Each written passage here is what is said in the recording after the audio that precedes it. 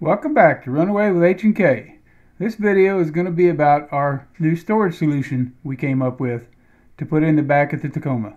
Now that we have a new truck payment, we decided not to purchase one of those more elaborate systems such as the deck system, slide outs,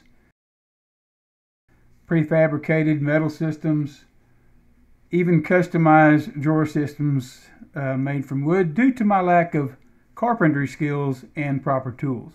To begin with, we started with 1/2-inch plywood to make the top and the side supports. There will be no bottom. The bottom will be the truck bed. And we added metal brackets. After the glue dried, we'll take this outside and paint. Okay, so this is the bottom slides.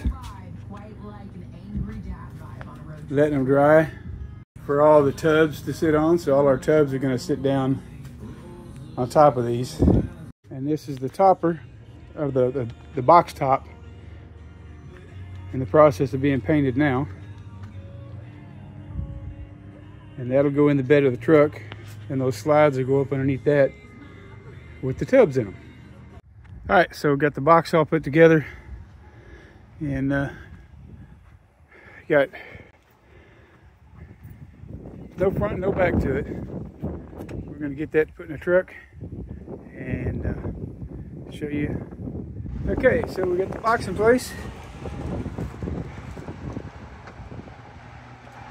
I got tie downs strategically placed throughout the box so we can tie down anything on top, keep it from sliding around too much. And I have some slides that'll go up underneath and slide on those pieces of wood, and that's where my boxes will be kept. And yeah, very simple, minimalistic. And so there are the slides pulled out. Now we'll get the gear and put it on there, and tools and air compressor. So on the side with the air compressor, we got my impact, a jack, bottle jack. We got a tire repair kit and air down tools and the air hose for the compressor. We got a tarp in case I have to lay underneath. These are some suction cup tie downs I can put to the side of the camper or the side of the bed. There's some more in here. Mosquito netting for the heads and our cook stove. That's all going on this side. On the driver's side, again, we got the tools up there in the back, socket set, miscellaneous stuff, some ropes, more tools, just duct tape, wire, just miscellaneous necessities.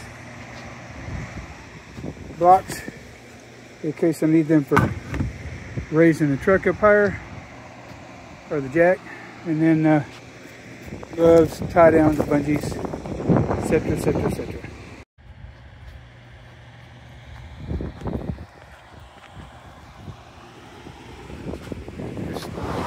Slide it up in there.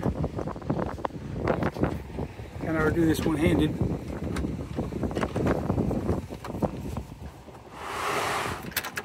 When I want to get the parts out, just grab that, pull it out, and then any other totes or anything else I have can go back here and get strapped down. Yes, sir. I think it's going to work out nicely. Total cost for this build was $381.